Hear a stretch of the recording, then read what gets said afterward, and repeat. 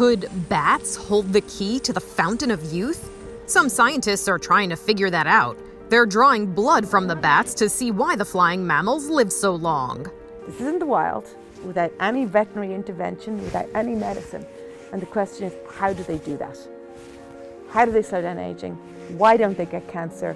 How can they live for so long? Researchers told CBS News that bats live 10 times longer than other species of the same size. So they've been studying bats at an old church in France for added creep factor to see if any of their secrets of longevity might apply to humans.